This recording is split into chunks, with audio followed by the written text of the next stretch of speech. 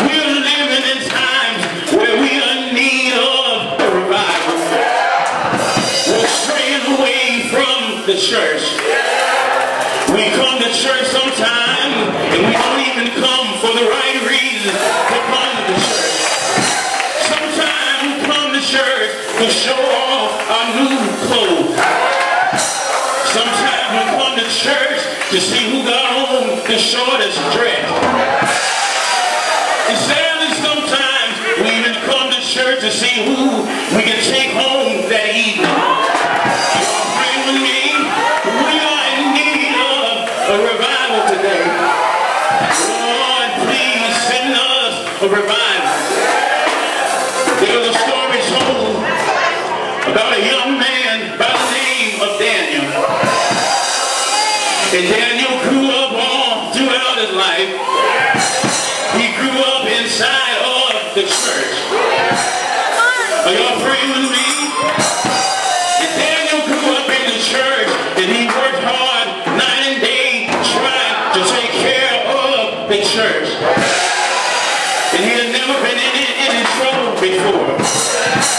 But there came a time in Daniel's life when he got out of his parents' house. Are y'all praying with me? And Daniel found himself getting into all of the mischief out in the streets. Are y'all praying with me? And there came a time when Daniel was in the streets, drinking and gambling all night long. Are y'all praying with me? Daniel kept going out in the streets, doing what he was doing. Are y'all praying with me? Daniel started messing around with drugs. And Daniel got addicted to crack cocaine. Are y'all praying with me? And Daniel would go around to all of his family members and he would steal from his family members. Are y'all praying with me? And Daniel would go around and break in all of the stores, trying to find him enough money to get his next fix. Are y'all praying with me? But Daniel kept right on in that clean record that he had down at the police station. It quickly became a mile long. Are y'all praying with me? We need the Lord to send us a revival. So Daniel kept on, and he kept on going in and out of the jailhouse. And when he'd get out, he'd find his way going to and from the crack house. And he didn't have any money, but he needed his fix. So he told his dealer to come on and give him just one hit one more time. And Daniel had racked up a tab so big that he wouldn't be able to pay it if he got a job. Are y'all praying with me? So Daniel went in the crack house one more time. And that dealer was right there waiting on him. Are y'all praying with me? And that dealer told Daniel, he said, you owe me some money. And you're not going to get no more until you give me what you owe me. Are y'all praying with me? But Daniel told him, I don't have it right now. Just give me a little more time. Are y'all praying with me? That drug dealer had enough of Daniel. And he went in his pocket and he took out his gun and he began to load it. Are y'all praying with me? He loaded his gun and he pointed it at Daniel and he pointed it to his head. And he told him, Daniel, you owe me some money. He pulled the trigger, but the gun didn't go off. And then Daniel got up and he started running outside of the house. That drug dealer was chasing him and he kept on shooting, but the gun wouldn't go off. And Daniel couldn't understand why the gun wouldn't go off, and he had just loaded it right in front of his face. Are y'all praying with me? So Daniel kept on running, trying to get to his home. And he kept on running, trying to get home. But while he was running, he heard a voice from Jesus say, Daniel, it's time to get your life right with God.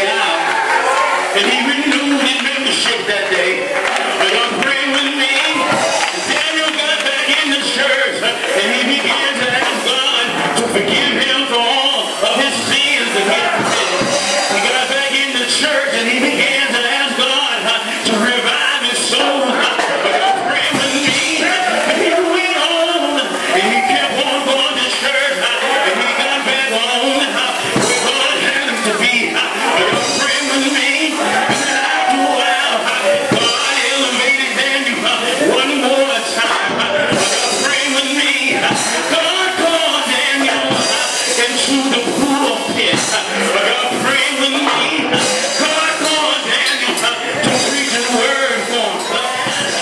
We have salvation today. We have salvation in God. It was one Friday night. Jesus died on Calvary's hill. They whipped Him all night long. He never said among the word. He kept on going. And they kept on whipping Him all night long. Jesus, He never said among the word. They took the cross and put it over His shoulder.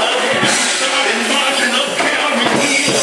And they tell me He marched 26 miles up Calvary's hill. And they laid the cross down. And they nailed Him to the cross.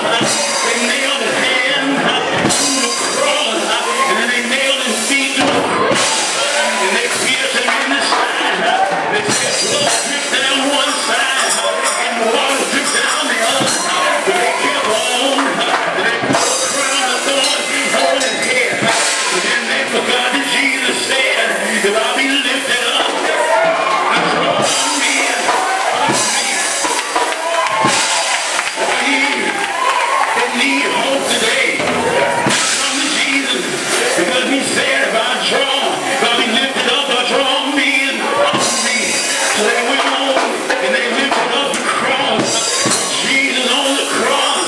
And they tell me that the earth began to shake like a drunken man. They said the stars and the moon refused to shine. They said that the Roman soldiers said, surely, surely, He must be the Son of God.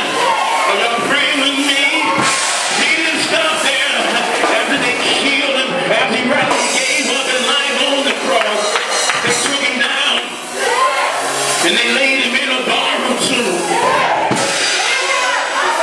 And He stayed in the tomb for 3 days and 3 nights. But early on a Sunday morning, one Sunday morning, Jesus got up with all power in His hand.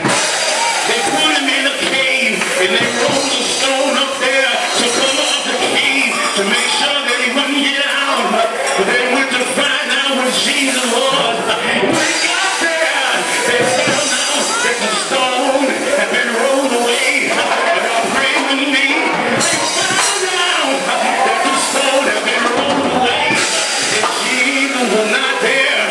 The angel said, He's not here. He has risen. But you're praying with me. He came back. And nobody believed that it was Jesus.